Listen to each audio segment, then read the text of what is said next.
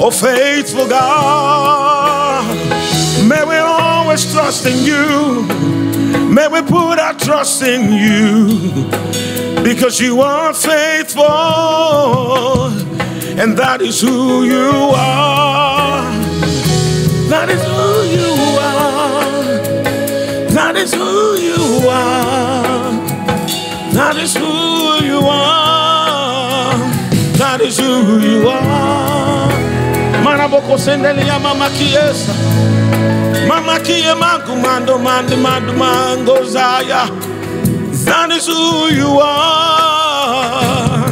That is who you are.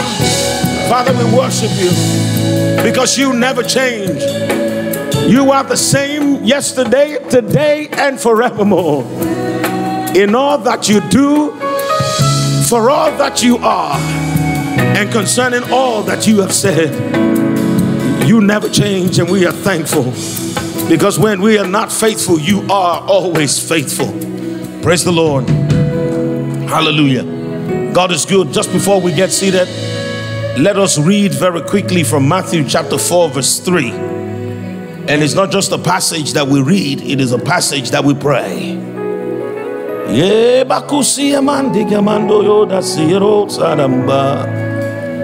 The word of the Lord to us is, let your heart learn to trust in me and never waver.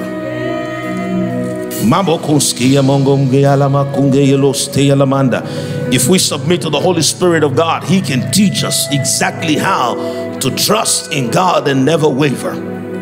Matthew chapter 4 verse 3, the Bible says, and now when the tempter came to him, he said, if you are the Son of God, command these stones to become bread. He says, if you are the Son of God, command these stones to become bread. I want you to be reminded, folks, that you and I do not have anything to prove to Satan. You and I do not have what? We don't have anything to prove to Satan. Satan is saying, if you are the Son of God, I am the Son of God. My Father just said so. I don't have to do anything. You see, because the reason why Satan gets us to be on the road somewhere and go in the direction of the flesh is because he makes us feel like we are not enough. But the Bible says that our sufficiency is in Christ Jesus, and He is the fullness of the Godhead bodily. And so if anybody is enough, Jesus is enough. And if my sufficiency is in Him, then I am enough in Him. So I do not have to take orders from Satan or any other voice. And so we're just going to pray this over our lives today, that we will be confident in who we are in Christ Jesus. We will remain confident in who our Heavenly Father is. We will remain confident in who the Lord Jesus is. And we will remain confident in the power, the presence, and the friendship of the Holy Spirit. I am enough in Christ Jesus. I did not have to prove anything because the Lord has already justified me. In the mighty name of Jesus. That is who He is. And this is who He has made me to be. I am an heir of salvation together with Christ Jesus.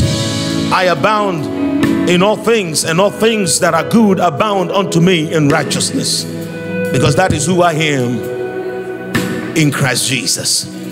Father, we give you praise for yet another opportunity to learn from your word, to be blessed and imparted in your presence with things from the treasure of your scribe, both old and new, that we may be thoroughly furnished unto every good work. In Jesus' name, amen. Amen. Praise the Lord. Let's all be seated. Thank you, guys. God bless you.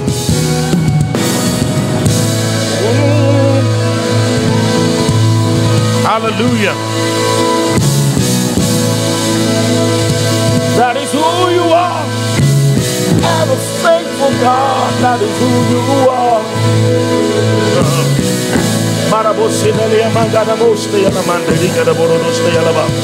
Hallelujah. Praise the Lord. God is good. Come on. Praise the Lord. I think one of these days we need to have a service wherein we just let these guys play and then we pray. I mean, look at that first 5 minutes of the service, you know. After you read from the account of Elijah and Elisha, I mean, I think that was perhaps the best that I've heard of y'all. I mean, you guys do really well with that. If you can record that and just do it again sometime, that is award winning. That was excellent. Praise God for these guys. Let's just celebrate Jesus in them. Hallelujah. Praise the Lord. Okay, so I have a prophetic word for y'all, and I know that it's been a lot of things going on in the world, but I want to say to you that whenever it appears that you need to hide is when you need to shine. Okay, let me just say that again very quickly, because the Lord revealed to me one that was meant to be a representative of our people, of God's people, and that person was going into hiding, and guess what? Is that person that I saw was one of the witnesses, because he or she, I didn't really see the face, but he or she looked like one of the witnesses because the fellow was wearing burlap. You see what I mean? That was how God describes, from God's perspective, his witnesses are meant to be dressed in sackcloth. Right? If you read the book of Revelations and God was talking about his witnesses, God talks about the power with which they would come into the world. They would come in the power, the same power that Moses operated in, which is the power to plague the enemy. And we would also be present, the witnesses of the last days, in the power, the same power with which Elijah came, which was the power to command fire to come upon the enemy. Right? And that is the reason why for so long, so many people, myself inclusive, thought the two witnesses would be Moses and Elijah. You know, but that was because we didn't continue reading after that. If you read on the same chapter, a few verses down the line, you will see a better description or a fuller description of who the witnesses are. The witnesses are the church and the nation of Israel. Right? Because the Bible says they are the two olive trees that are in the presence of God. And one of the olive trees was the one that Zechariah prophesied about. He says, behold, I saw an olive tree that was already by the Lord, and another one on the other side of the river. And the Lord took the one that was on the other side, and he grafted the one that was on his side into the one on the other side. And both of them now became righteousness unto the Lord, a holy sanctification. And so we know that we, the Gentile nation, for the most part, are the other olive tree and the other lamp stand, because Jesus revealed to us through the account of John the Baptist about the 7 golden lampstands and the 7 candlesticks that represent the 7 churches. And those 7 churches are the candlesticks upon the golden lampstand that is the second of the 2 golden lampstand. Alrighty. So the Lord said, after describing the power with which the witnesses will come into the world. Now let me say this because of the fact that if we are not constantly processing it and thinking about it and confessing and professing who we are and the power, that's like fantastic. Whatever you just did, Emmanuel, that's lovely. You know, I like to sound like an archangel. You know, because the Lord Jesus, when he spoke, the Bible says that his voice was like thunder upon many waters. And I'm supposed to be like Jesus. So if I can sound close to that with technology, I'll take it. You see, and the thing is, we need to process it, understand it, believe it, and continue to operate in it. Because we have so much power, but the world continues to say that we don't. You understand what I mean? The powerlessness of some of us against the system, inability to pay certain bills, inability to measure up in certain regards, makes us forget the things that we have ability in. You understand what I mean? It's just like if I come to Brother Matthew and I say, Brother Matthew, you have never won a Formula 1 race. You're not going anywhere.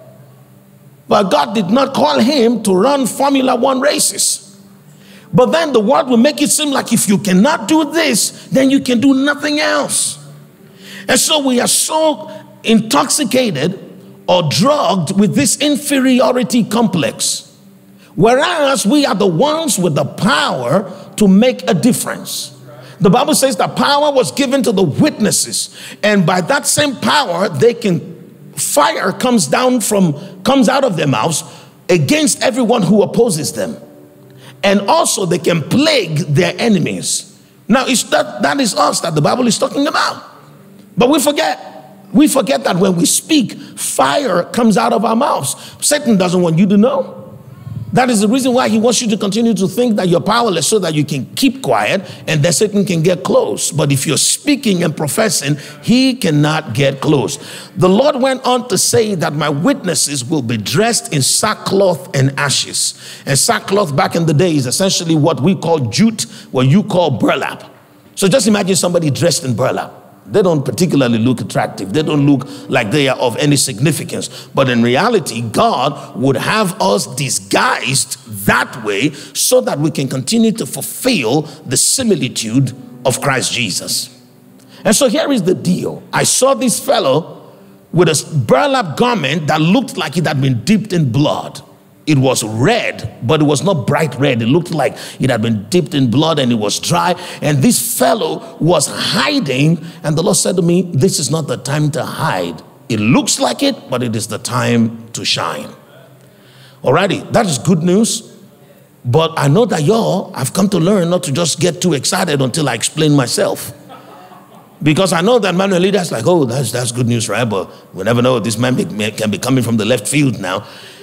So the thing is, there's a reason why it will seem to many people to be a time of hiding. There will be decrees.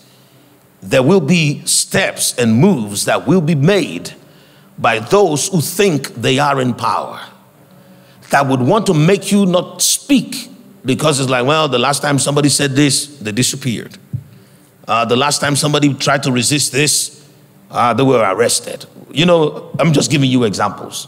Again, I want to be very clear that I'm giving examples because it may not seem that extreme, but there will be things happening in the world that will make you want to keep quiet, make you want to go into hiding. But the Lord says it is not hiding time, it is shining time. You understand what I mean? So don't shy away from conversations, don't shy away from opportunities to let the light shine. Praise the Lord. So that was the instruction that the Holy Spirit gave to me. He said, I know that you're eager to celebrate the prophecy of Saturday. He said, but I want you to share the prophecy of today. Alrighty. So what is the prophecy of today? It may seem like a time to hide, but in reality, it is a time to shine. And thank you, Holy Spirit. You see, when we follow, after him, let him take the lead, we always get to see more. And now I finally saw the face of the witness, and the witness has the face of a child. There's an age that, when you're still a child, maybe about 7, 8 years old, if you're wearing a garment and your head is covered, it's hard to tell whether you're a boy or a girl quite often, because that baby face is almost universal, right? And I saw the face of this person, and it was literally glowing like it was made out of glass, and there's light coming through it. And I know that when the Lord says your light has come, it has come indeed. And I pray that in the mighty name of Jesus, we will see ourselves in the mirror of God's grace so that we can be confident to do what we're supposed to do. Because if you see a reflection of yourself as his witness, one with the countenance of Moses, guess what's going to happen? You will be more confident to stand tall and shine. Amen. Praise the Lord. So God is good. We're going to talk about Saturday real quick. On Saturday, I stood here and I started to tell you some things that I saw. But when I saw those things, I was told not to regard them too much because they are by the way. On Saturday, what did I tell you? I said, I know the things that are coming, and so do you. That the earthquakes are coming, and that the Antichrist is coming. I said, but we're not moved by those things because we know who is coming, not just what is coming. Right? When was that? Saturday. Was it yesterday? Monday into Tuesday, right? That we had the series of earthquakes in Turkey. Now, what many people don't know, it was when? Yeah, well, I'll get to this somewhere else once later. But the Turkey one, when was it? Monday or Tuesday? Sunday or Monday, yeah. Okay, Ann watches the news. Ann, what day was it? Okay, so it was already Monday in Turkey, but it was Sunday night for us. Okay, so we'll just go with Monday. Alrighty. Okay. So can we just celebrate Ann, everybody? Yeah. Absolutely. God is good. And so I was sharing with Alan earlier today. I said, I I'm sure many people are unaware of the fact that most of what happened in the New Testament happened in Turkey. So the nation of Turkey now is essentially where most of the occurrences of the New Testament happened. So when you look at Paul's missionary journey, all of the trips that he made from Antioch to Macedonia to Thessalonica, every one of those places are in modern day Turkey. And all of what John the Beloved saw when he was on the island of Patmos, Patmos is also where today? In Turkey. And so God is so strategic in allowing the earthquakes to begin in Turkey. So that you know that now we're picking up from where John left off. Because John was so sure that everything that he saw was about to take place. You see what I mean? Because of how real it was. He wasn't looking into the future. He traveled into the future. When you read the Revelations of John, you will see that several things that were told to him as things that must take place quickly. But the beast had not even come out of the sea 2,000 years ago when John was writing those things. But what he saw was that he saw the beast and it was coming out of the sea. And once the beast comes out of the sea, then these things must happen quickly. Alrighty. So on Saturday, what did I tell us? I said, I see the earthquakes, they're coming, and I also see the Antichrist. But the Lord Jesus said, when you see these things, Matthew 24, he says, look up. So because he's commanded us to look up, we're not looking around too much, even though we look around just to know the time to look up. Are you catching my drift? So where was the Antichrist? So I was like, okay, I know I'm supposed to be looking up, but because I just want to see the fulfillment of that prophecy, I want to see where the Antichrist is in all of that. And then I got a notification on my phone saying that Tyler shared a message in the WhatsApp group. How many people tried to click on what Tyler was saying? Did you look at the link? Well, you're lost. Maybe you can catch up with it now if they haven't taken it down. So Tyler sent a link, and his caption to the link was what got my attention. He says, things are ramping up. And so I clicked on the link, and there was an analyst on YouTube that was analyzing the various locations of the earthquakes. And after he spoke about the 7-point-something magnitude earthquake that happened in Turkey, he said that there are 3 other earthquakes that we need to be aware of. And he says currently meteorologists are calling them the 3 6s. What is the number of the beast? The number of the Antichrist, because the Bible says it is the number of a man, and it is 3 which is 666. And when he said that, the Holy Spirit was like, now you should start looking up. You got what you were asking for. They were calling it, and he kept repeating it. He says they're calling them the 3 6s because all 3 of them are 6 and above magnitude earthquakes.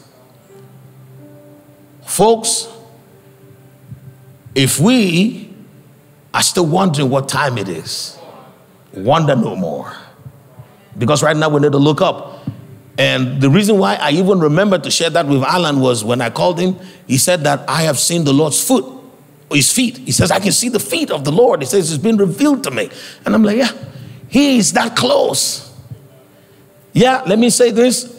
I'm not even sure if you thought about this, but John's revelation of the Lord Jesus Christ began with an elaborate description of the Lord's feet. He couldn't really look at his face because it was too bright. So he was looking down. Remember that as soon as he saw Jesus, he fell on his face. So when he was rising up gradually, one of the things that he was able to describe, one of the very first things that he saw was the Lord's feet. He says, behold, I see his feet, and it is like burnished bronze. He said, I can see it. And so the significance of that is this. We will begin to see a manifestation of the dominion of the Lord Jesus Christ. The feet represent dominion because he said, wherever the sole of your foot shall step, it will be given to you. The Lord Jesus is here to take this region, to take this world. As it was said in Psalms 82, it is the Lord's inheritance which he would give to his saints. So it's an amazing time that we're living in, and I am excited because these prophecies have been fulfilled. as quickly as they are these days. Saturday, the Lord gave us the word, which would have already been Sunday in Turkey. And by Monday, just the next day, the earthquakes started. Now, I said started as opposed to happened because there will be more. And that is the order of them. The order of them is such that there will be one big one and smaller ones, one big one and smaller ones, simply because it is, how do you describe this? Let me just describe it the way it's been shown to me lately. The little ones are not earthquakes per se, but they are triggers of several other things. They will trigger changes in weather. They will trigger plagues. Some of those earthquakes, what's really going on is that they're releasing gases into the water. Some of the waters will turn red. They're destroying the habitats. And you see what happens is when you have earthquakes like that, they kind of change the chroma. They change the time. And when they change the time, crickets will suddenly get the notification that it's migration season. So you're going to have a plague of crickets, a plague of frogs. All kinds of things will begin to happen because of these triggers. What is Anne going to say? There were about 18 of them. Oh yeah, there were some that came here. Yeah, but those ones, they seemed like they were little. Oh yeah, like baby ones. One of them was like 3.8 magnitude. But interestingly, those are the ones to actually watch out for. You see, the big ones have already taken lives on the spot. But those little ones are releasing things into the atmosphere. And these things have been monitored from everywhere. You know, people are aware that they're going to happen. And some people actually have expected them to happen a little sooner. And so the ones who have the, I want to describe this without being political. You see, because there are certain people who think that they have the powers to get ahead of what things God has said.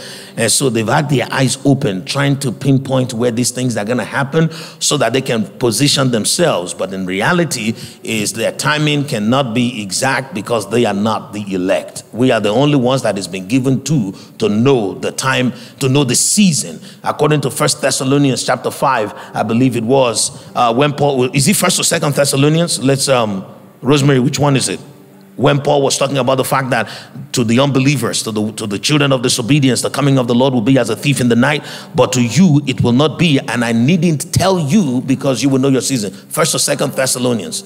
First, okay. 1 Thessalonians chapter 5, it says that to those people outside, the coming of the Lord will be as a thief in the night. But to those of you that I am speaking to, Paul says, I don't even need to tell you because you already know. And I have taught extensively around that particular chapter of the Bible, that chapter of the Bible was not written when Paul was alive, even though it was written by Paul. Paul was taken into the future and he wrote that from the perspective of the end time believers. So when he was writing to us. Everything that he wrote in 1 Thessalonians chapter 5 was to us. Remember, he says, pray without ceasing, because he saw that people were getting faint-hearted. And faint-heartedness is one of the plagues of our times, which Jesus addressed in Luke chapter 18, verse 1, when it says, men ought always to pray and not to faint. Look at how faint-hearted we are if we're careless, or that we can be, because there's so much pressure on us, so much pressure from government, from social media platforms, from children, from just about anywhere you can imagine. We are pressed on every side.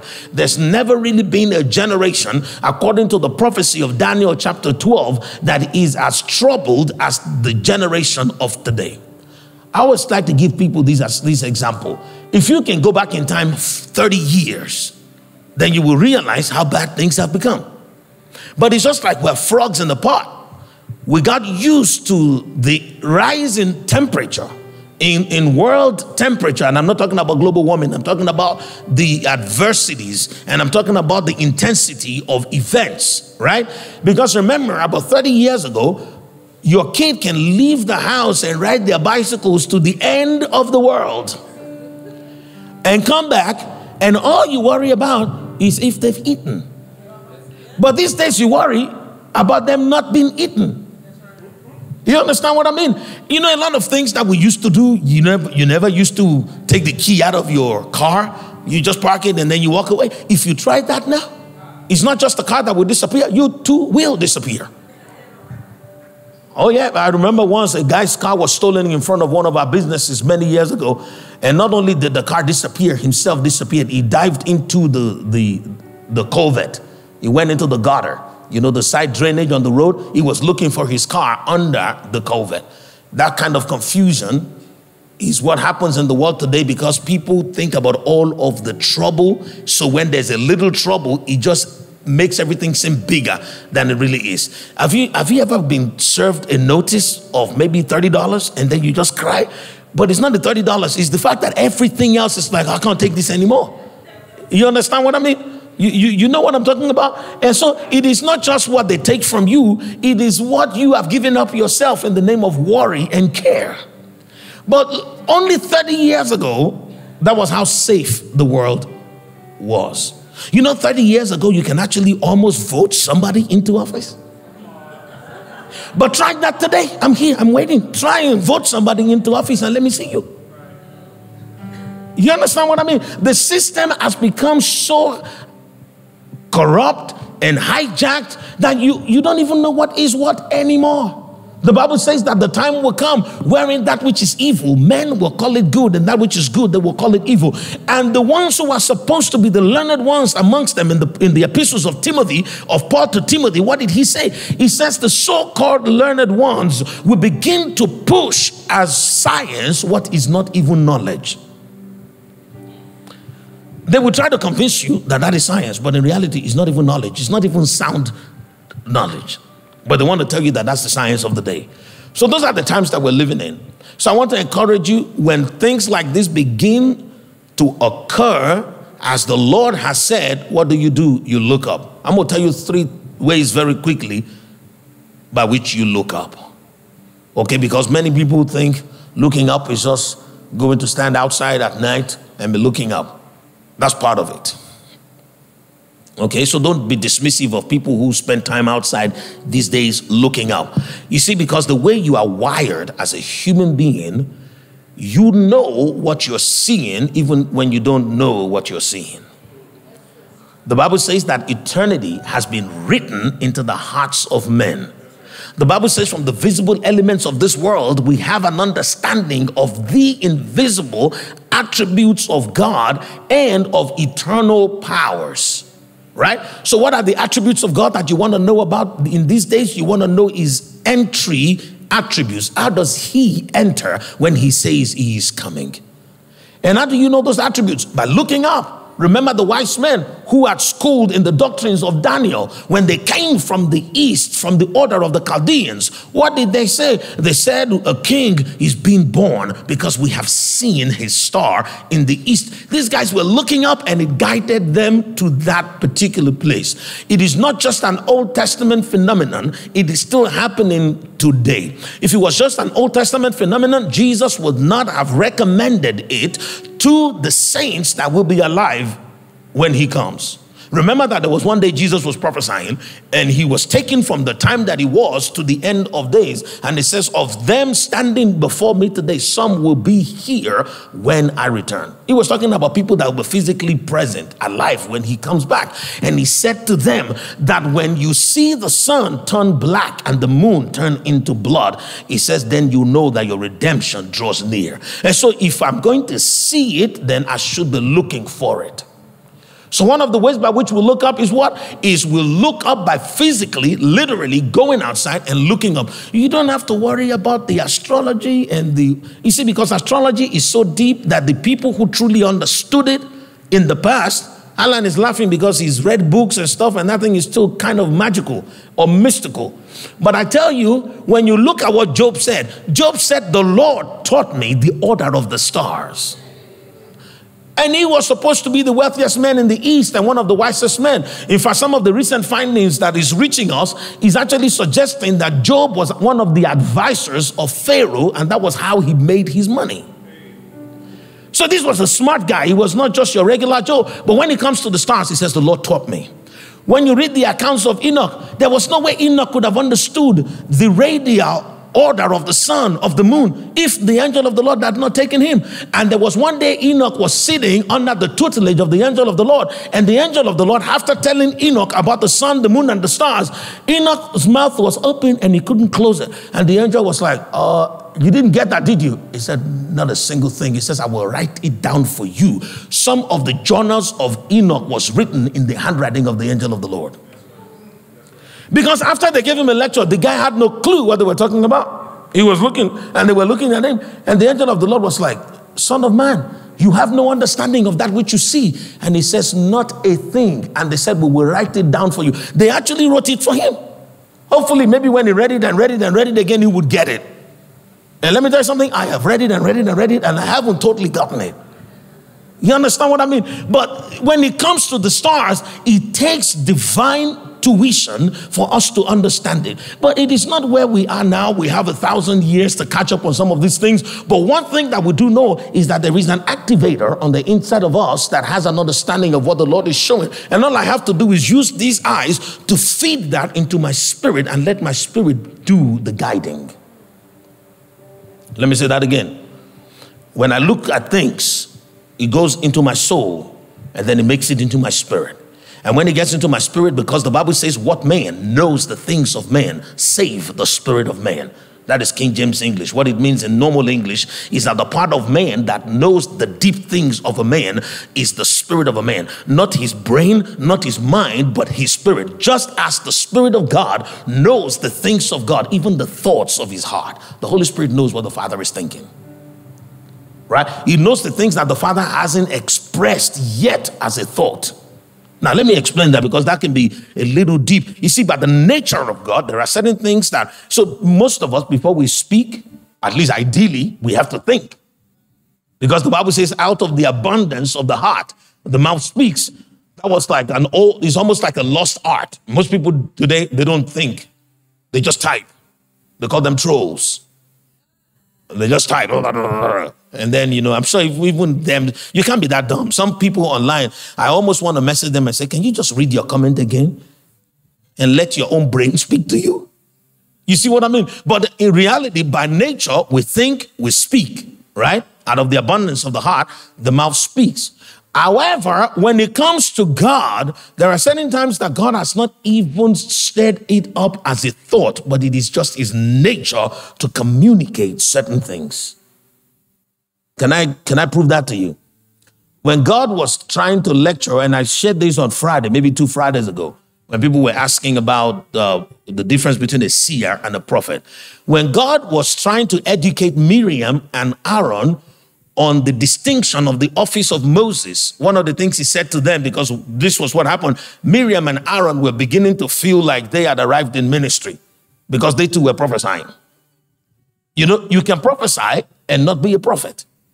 Because prophesying just has to do with any manifestation of a spiritual gift that is by reason of the unction of the Holy Spirit. And so some people sing and they're prophesying. Some people just advise you and they're prophesying because they're speaking a word of wisdom or speaking word of knowledge. All those mouth gifts are prophecy gifts.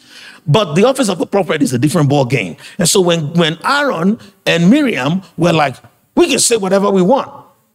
They were talking about Moses marrying outside of their race. They didn't like the fact that Moses went to marry a woman of the Midianites. And so when they were running their mouths, even they themselves, their conscience was telling them, you're doing too much. And so Miriam was like, we're not doing too much. We also prophesy. We can say whatever we want. The Bible says once they said that, leprosy came upon Miriam, just as a way of saying, okay, I don't want to kill you, but I want to teach you a lesson. You understand what I mean? So there are certain times that God allows certain things to happen to us because he loves us. Alrighty? Because she could have just died, because God already warned them, touch not my anointed and do my prophet no harm. So they had already violated, and the Bible says the wages of sin is death. So she could have actually literally died, but God allowed only her body to die, because leprosy is essentially the death of yourselves, right? And so when God saw what had happened, he knew that Moses was a little concerned because those were his siblings. So God came in and he said, okay, I want to have a meeting. All 3 of you meet me outside. Which is interesting, because when God says meet me outside, be thankful. Just be rolling on the floor and say thank you. Because if he comes to meet you inside, it's not the same story. Anyway, let's not get into that. So God told them to meet him outside. When they met him outside, he said to them, he says, there are some of you who prophesy. Because I showed them visions, I give them dreams. So they see and they speak. What do you call people like that? You call them seers. So in the Hebrew language, it's not the same word that is used to describe seers and prophets. One of them is Nabu, which is to see. That was why Moses died on the Mount of Nebo, because the Lord told him to go there that he might see. And then the other one, I can't remember what it is, but they're two different words, all right? And so God said to them, those of you who see, to speak as seers, do not compare yourself to this one, because I called him and raised him to be a prophet. He said, because not only does he know the things that I think and say, he says he even can prophesy based on the posture of his God. God says Moses can prophesy based on my form. Just the way that God stands alone, Moses is like, I got you. I know exactly what you have said. You don't even have to say it. You understand what I mean? How did we get into all of that again? Okay, praise the Lord. But let's just go back to this concept of looking at the stars. And then by looking at the stars, feeding them into your eyes, your spirit will know what to do. Now, there's something about the human spirit. The human spirit, the born-again human spirit, is very efficient, and it has a lot of responsibilities. All right? Romans chapter 8, verse 26 says, likewise, the Spirit helps us in all our infirmities, for we do not know what we should pray for as we ought, but the Spirit makes intercessions for us with groanings that can't be uttered. So your spirit is always at alert, watching out for you. And so because it is tasked with a lot of responsibilities, this born-again spirit that is on the inside of you, which looks just like the Lord Jesus, is a very busy person, so it has to be efficient. And you know one of the things that he does? He doesn't tell you things that you don't need to know. Eternity is written in my heart where my spirit resides. My spirit can read what's written on the walls of my heart. But then I don't know everything that is in eternity. Because if everything in eternity were to be downloaded to my brain as I am right now, you may not like what's going to happen. You understand what I mean? There could be an explosion, right? Because all that information is meant for the new body when we receive it. Does it make sense? And so your spirit does not have to necessarily tell you all of what it's deducing from the signs and the stars. But then if you are being led by that spirit, guess what's going to happen? There are things that you will avoid. There are people whose numbers you will delete. There are people whose phones you will not answer. There are places that you will not go to. There are things that you will save. There are things that you will dispose of, because that's what God expects of his sons, to be led. The Bible says, as many as are led by the Spirit, they are the sons of God. You see, we have the Holy Spirit that has been poured upon all flesh, energizing the Spirit and birthing the Spirit that is on the inside of you. But that Spirit that is on the inside of you is what God expects you to be led by. But you need to play your part in making the Spirit know what you are ready for. So what do? You look up by literally looking up and let your spirit make of it what it would. You understand what I mean? Does that make sense? And I say that because I don't want you to be discouraged when you look outside and you're like, which one of these constellations is Virgo? Can't be bothered. No, God knows where we're at. You understand what I mean? And he's working with us. All right. That doesn't mean we should be lazy, though. If you have an opportunity to study, study. If you have an opportunity to ask questions, because the Bible says he knows who follows to know, who seeks to know. The other way to look up is in 2 Timothy chapter 1, verse 16. I believe that's what it is. 2 Timothy chapter 1, verse 16. Second epistle of Timothy chapter 1. It says, the Lord grant to me, one quick second here. Let me read it from this translation here.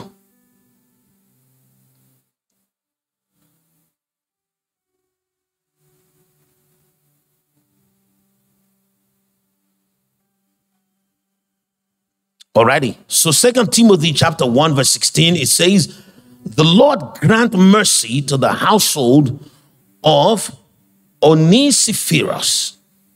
That might not even be how they say it. It looks like one Onesiphorus. Yeah, we'll go with one Onesiphorus today. That sounds better. For he often refreshed me and was not ashamed of my chain. The Bible says the Lord grants to what? Mercy to the household of one Onesiphorus because he always refreshed me. He remembers me even when I am in my chain. Now, let me tell you something about the household of Onesiphorus or Onesiphorus. This was a person who appreciated the ministry of the ones who have been sent as scribes to teach the things of God.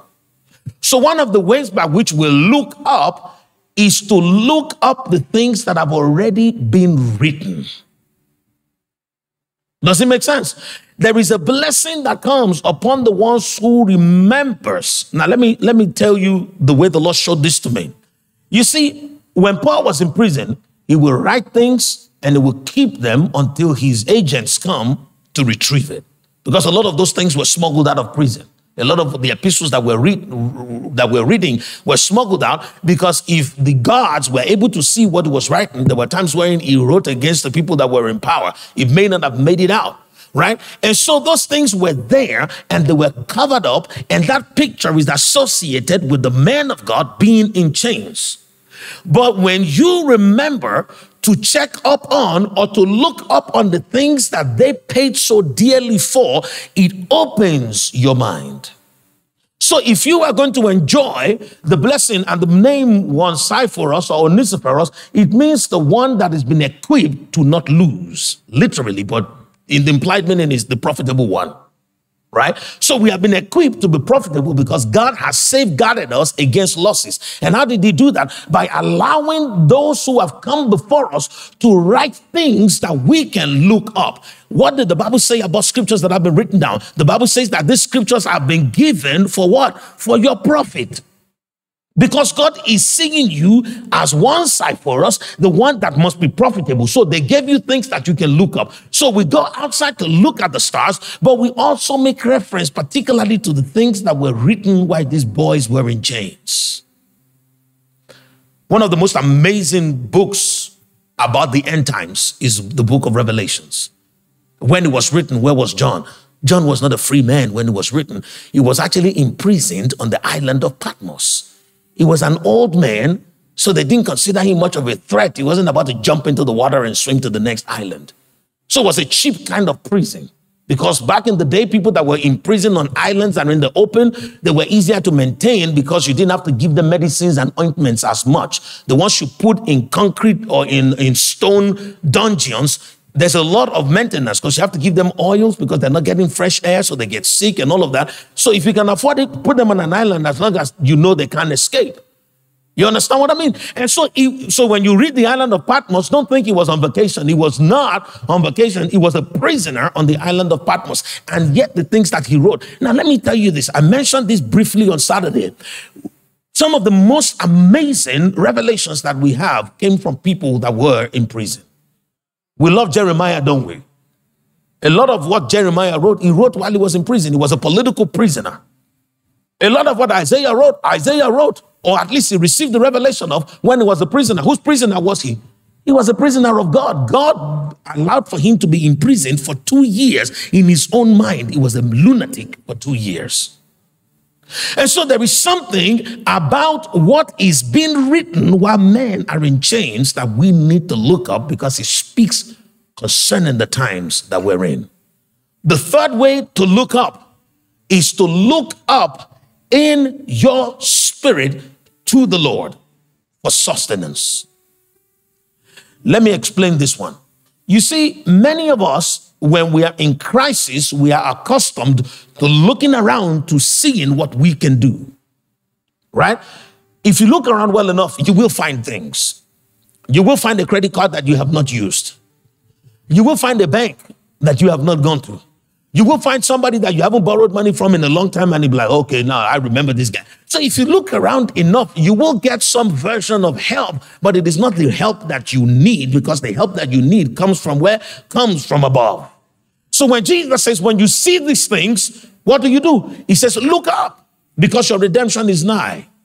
He's not saying that so that you can just park your destiny in a garage and be waiting for Jesus to come. It's because of the fact that everything that you need to fulfill destiny that has yet to be released will be released because your redemption is near.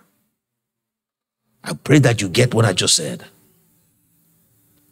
God has said to you and I that we are without excuse. So if you can think about all of the things that God has said that you will do in his name, the greater works, they still have to happen because Jesus did not leave any stones unturned. You know what he said? When someone was trying to distract him, he said, no, we're not doing that today. He says, I must work the work of him who has sent me while it is day, for the night comes when no man can work.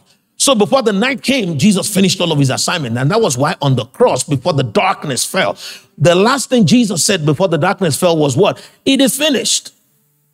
And then he says, Lord, into your hand I commit my spirit. But he said it is finished. And afterwards, the Bible says darkness fell upon the earth, such as have never been seen. Had never been seen. So that darkness that came when Jesus was on the cross, like I told you on Saturday, was the same darkness that God separated from the light in Genesis. He called the light day, and the night, the darkness, he called night. That night is coming back, is the night with a capital N. And so when Jesus says, look up when you see these things, because the night is coming, that means there is no equipping that you need that will not be made available to you. Many of us are about to receive resources that can last a man a lifetime. You're about to receive it in one day. Because God will not be found lying.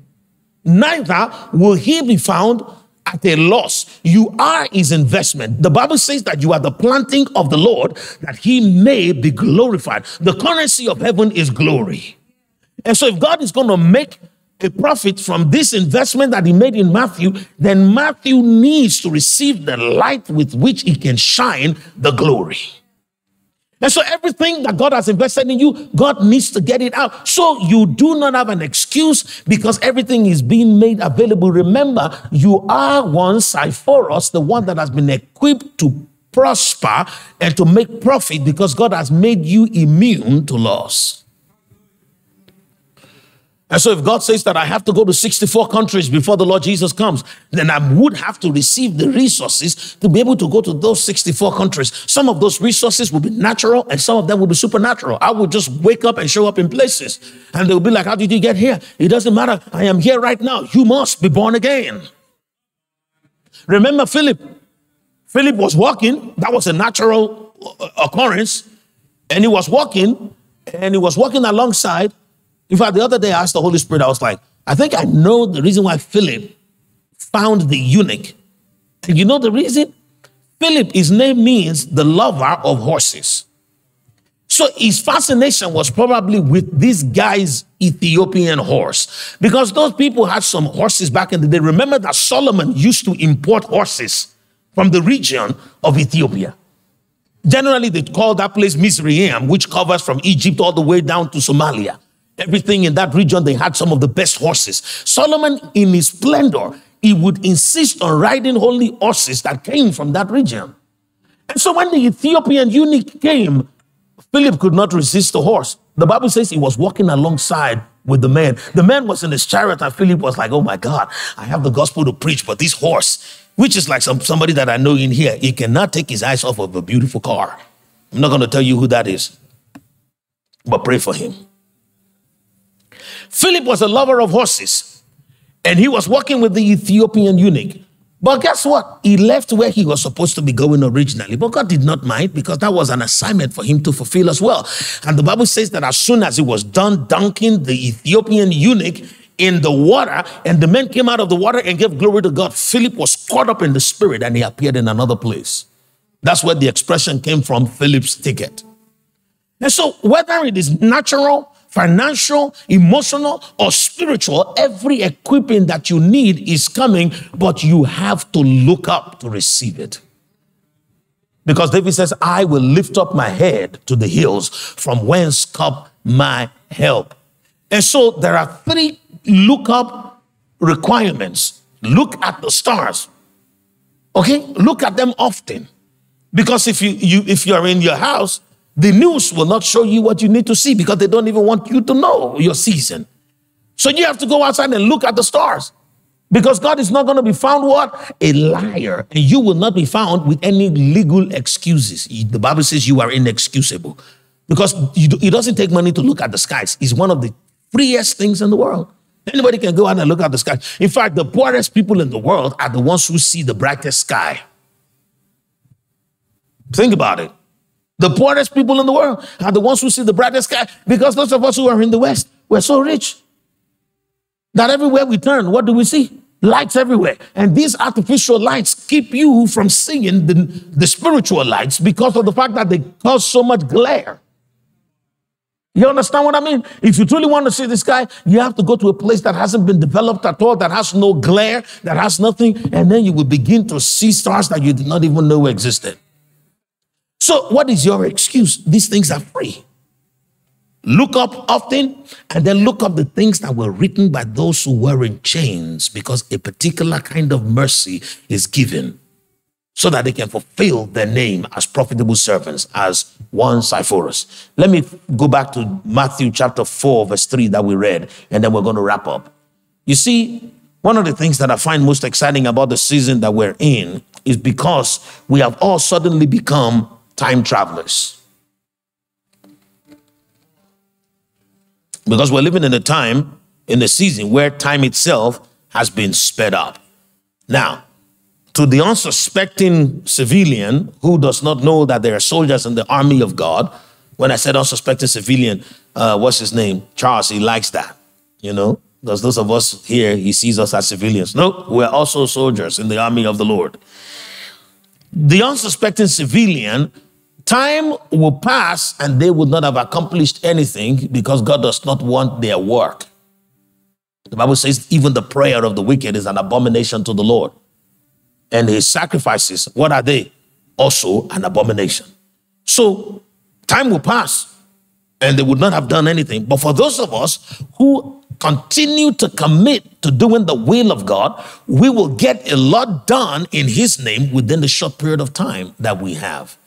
Don't worry if you don't think that you have made such an impact on other people. What you don't have, you cannot give. A lot of us were still in that season wherein all this time that is being sped up and all the acceleration that is going on is primarily for the acceleration of your growth and understanding of spiritual things. Because what we know now, even Brother Matthew can attest, the things we know now, we didn't know them 5 years ago. Even just 5 years ago, a lot of the numbers in prophecy did not make any sense to us. 5 years ago, did we know that Isaiah 45 was a prophecy to the church? Many of us thought that it was a prophecy to President Donald Trump. Simply because we were like, man, dude, this guy's coming from the business world with all that money and he's going to help the church, just like Cyrus was coming from all that power and he helped God's people. So we thought it was, but then in reality, when we looked at it again, we were like, wait a minute. Cyrus means the church. The literal meaning of Cyrus is the ones that possess the furnace. And what is that? It's a code name for the church. Jesus says, upon this rock, I will build my church and the gates of hell will not prevail against it. You will You will possess the gates of your enemies. What is the gate of the enemy? The gate of hell, the furnace. And we are the possessors thereof. The moment that hits you, then you begin to see that God is ultimately in the process of delivering us from the monetary system. That is what mostly the Isaiah 45 is about. Delivering us from the monetary system so that we can be truly free to do the will of our Heavenly Father without being constrained by money that we do not control. Anyway, story for another day, but what I'm saying is, time that is being sped up has allowed for us to receive such an understanding that we did not have before. But what do we do now? We need to continue to look up because there is more. Matthew chapter 4, verse 3. I want to visit this scripture again because I believe it's going to help many of us to be able to activate what God gave to us on Saturday. How many people have heard Saturday's message? If you were here, that means you heard it. But if you weren't here and you haven't got to listen to it, I encourage you to go and listen to it because it was literally, what's the word? I almost wanted to say that a shift, but the shift happened Tuesday last week. Saturday was more of a distinction. God gave us a distinction so that we can quit operating as grasshoppers in their sight, wherein in fact we are able to possess the land. So look at what verse 3 says. It says, now when the tempter came to him, he said, if you are the Son of God, command these stones to become bread. We're going to break bread, and this is what we're going to confess and profess as we break bread. Jesus said, as often as you have the opportunity, do this in remembrance of me. Who was Jesus? Jesus was the Son of Man, Son of God. And Jesus says, do this in remembrance of me. Technically, Jesus wants you and I to always remember that we are sons of God. Because every time you remember that you're a son of God, you comport yourself as you should. There are certain things that are beneath sons of God. There are certain things that as a son of God, you must not be caught doing. Can I give you an example? Worrying. Being fearful. You see, because when we were growing up, all they warned us against were things that we have already been forgiven of. They warn us, oh, you can't steal. You can't lie. You can't backbite. You can't gossip. Okay, I get it. But what about the weightier matters of the law? The things that actually affect the kingdom of God that is on the inside of you. The kingdom of God that is on the inside of you. The Bible says it is not in meat, it is not in drink, but it is in righteousness, peace, and joy in the Holy Spirit. And worry is one arrow that can penetrate all three of them. Because when you start to worry, it negates your divine identity. The Bible says you are the righteousness of God in Christ Jesus. So the moment you begin to worry, that means you no longer believe that you are the righteousness of God in Christ Jesus. Because if you are the righteousness of God in Christ Jesus, then that means everything is right with you. And then the moment you start to worry, you lose your peace. And when you don't have peace and you pretend to be joyful, you're only lying. Which is what everybody does when they go drinking to forget their sorrows. You have no peace, and the Bible says the one who is sorrowful, who goes to drink mixed drinks, will only wake up with more sorrow. You understand what I mean? And so you don't have peace and you want to claim joy. You see how deadly worry is? I mean, for crying out loud, why should you worry if your heavenly Father owns a cattle upon 1,000 hills? Even Bill Gates does not have 1,000 hills. And if he does, they don't have cattle on them. You see, a cattle upon 1,000 hills. And usually when the Bible says 1,000, you know what 1,000 meant to the people of old? 1,000 means when they get tired of counting. So most times when they say 1,000, it's not 1,000, it's more than 1,000. It's just like, I got to 1,000 and I'm done. I don't even have numbers. Can I tell you how I found out? If you look at the Roman figure, what is the Roman numeral or the Roman letter for 1,000? My wife is like, I'm not sure about this one, but I'm going to whisper it anyway. She was like, Oh, yeah. Because most times when you don't know what to say, you say, Anyway, that was a fable, but you get it. So, let me close this Bible. If your heavenly Father is who he says he is, and you believe it, then certain things will become beneath you. So Jesus said, as often as you have the opportunity, do this in remembrance of me. Because to remember him is to remember who you are, because you are in him. You understand what I mean? And so the biggest problem that we're facing today is forgetfulness. We forget who we are. And Satan came to Jesus to see if Jesus had forgotten if he was truly the Son of God. He says, if you are the Son of God, turn these stones into bread. No, I haven't forgotten. I'm still the Son of God, and I don't have to prove it to you. That was the sin of Adam and Eve. The Bible says in the day that they were made, the one who made them male and female in the image and in the likeness of him. God already made them in the image and in his own image and in his likeness. And so if I make you in my image and in my likeness and also gave you dominion, then basically I have made you a God on the earth. And Satan came and it was like, you want to be like God? Eat this fruit. They were supposed to say, I don't want to be like God. I am already like God. Go get busy, Satan. Go find something to do. You understand what I mean? That was what they were supposed to say. They were supposed to send him packing. Go find something to do. Remember when Satan showed up when God was having a meeting with his sons, and God asked him, what are you doing? He says, not much. I'm just running to and fro. God gave him something to do. You see what I mean? But Adam and Eve, they were like, oh my God, we can be like God. Do you know how many of us every day we're thinking, oh my God, so if I do that, I can be rich?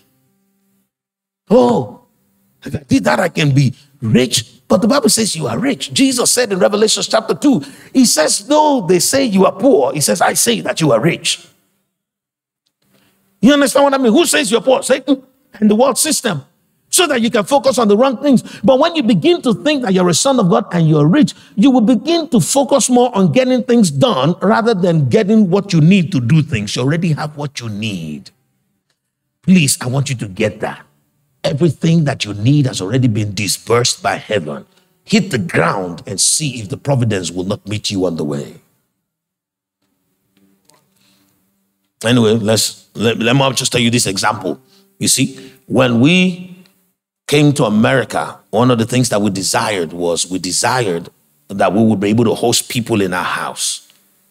We were staying in a 2-bedroom apartment, okay? So look at that kind of faith. It was what, like 1,100 square feet or even, about 1,147 square feet. And we were like, okay, where's the money going to come from to buy a house that is big enough? And the Lord was like, okay, why do you want a big house? We said, we want to put people there. I said, how many people do you have now that want to even come and fellowship with the two of you? We said 1, and that was Joshua. And was like, okay, why don't you start where you're at, right? And so, you know, we started inviting people. Even my own cousin did not come, and they lived behind our house. The most devastating thing was one day, we finished having fellowship, all 3 of us, and we went outside, and my cousin and his wife were strolling in front of our house. They didn't even come to the fellowship. And God was like, how many rooms did you say you want again? I'm like, don't worry about it. We're not ready.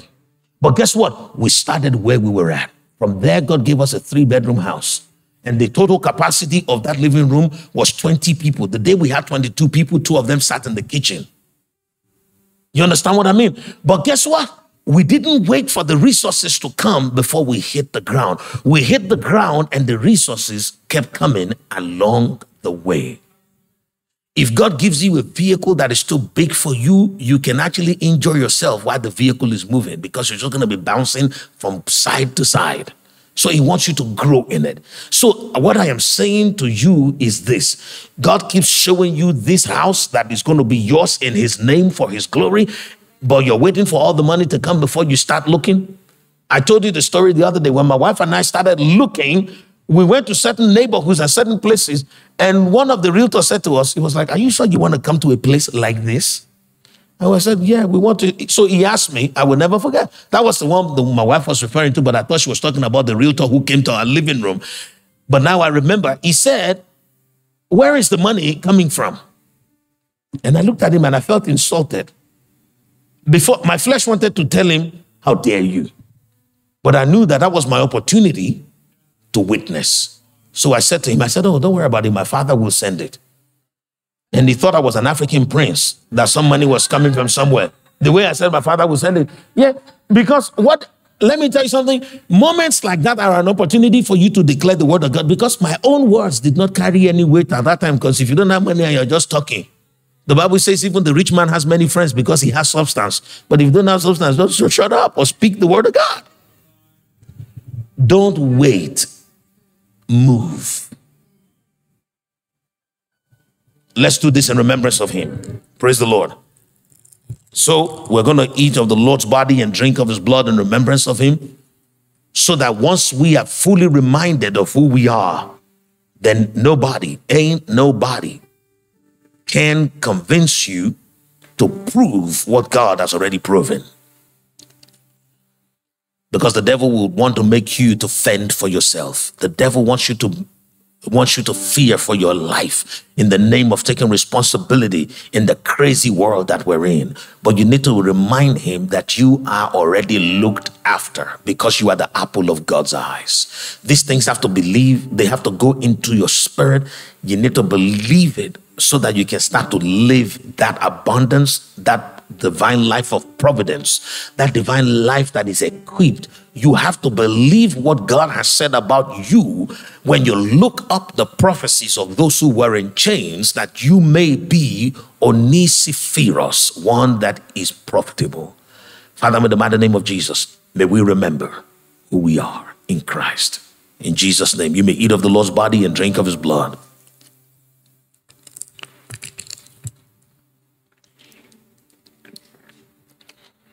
Praise the Lord. God is good.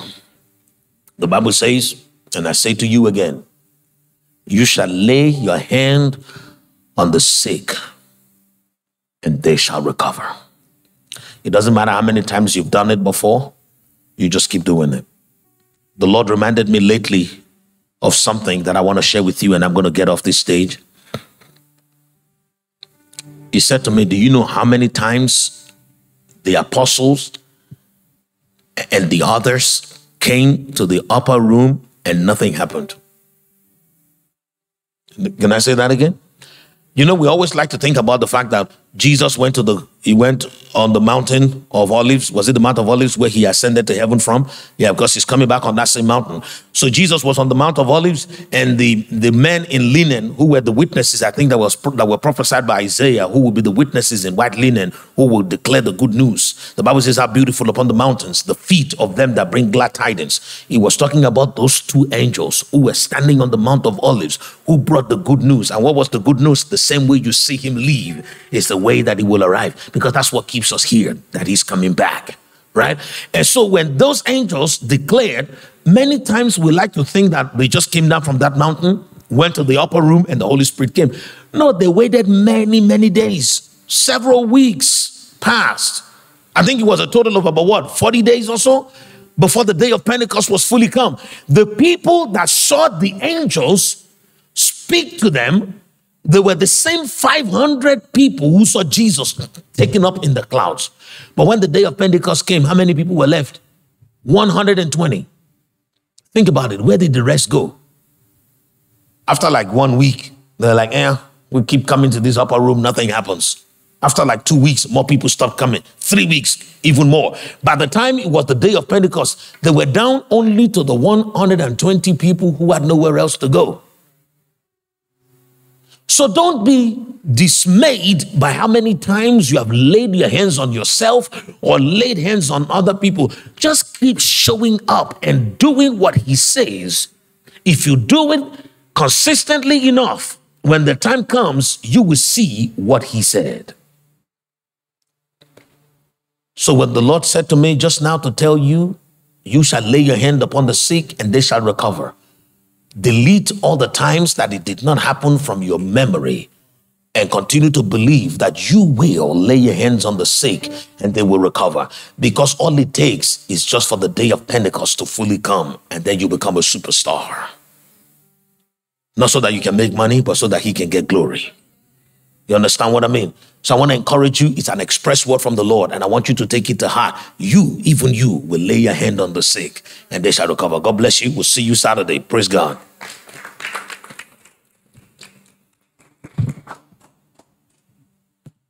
Praise the Lord. Let's get ready to worship in our giving.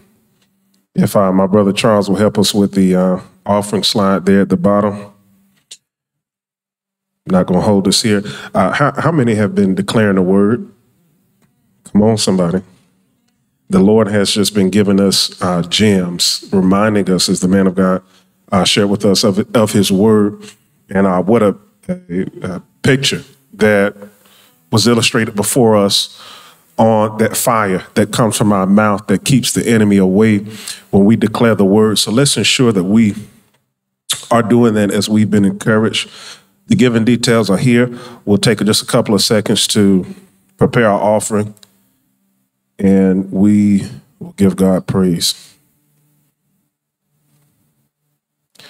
Father, we thank you for this time, this season that you have brought us into by your Holy Spirit, leading us into all truth.